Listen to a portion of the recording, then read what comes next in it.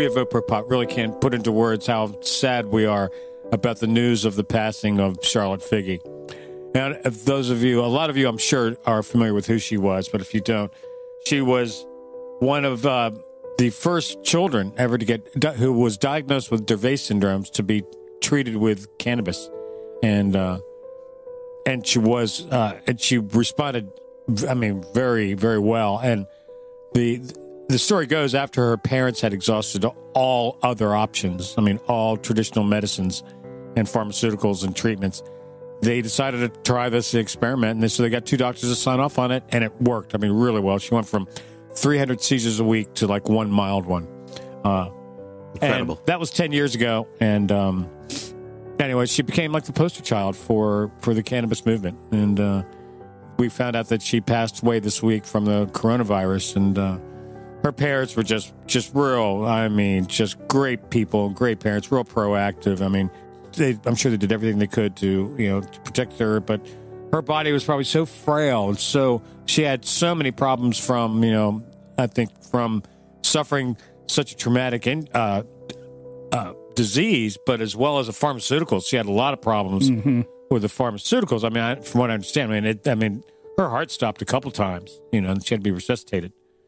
Yeah, I mean, one of the reasons they decided to try this is that she was a zombie from all the medication they had her on. Her parents were not interested in drugs of any kind. I think he was ex-military, if I remember correctly. Even though he was in the military, he's a Green Beret, I believe. So he was very anti-drug. So he was very against trying this.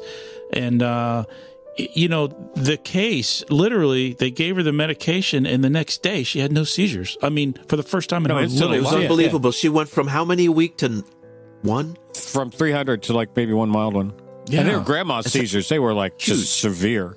And the father was an army ranger. And as she grew up alongside of her twin sister, her twin sister was growing and developing at a normal pace. And unfortunately, her twin sister's name is Chase.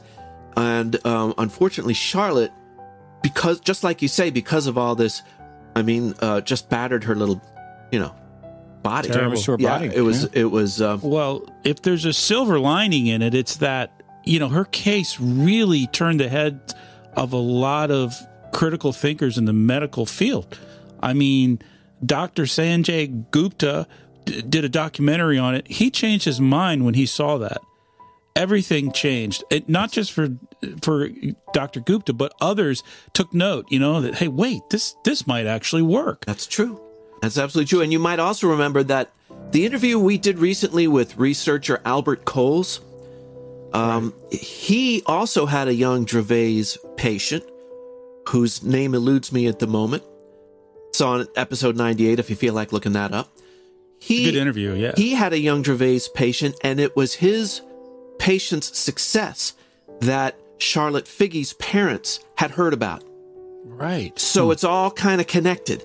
I recently watched a Ken Burns series on the Prohibition.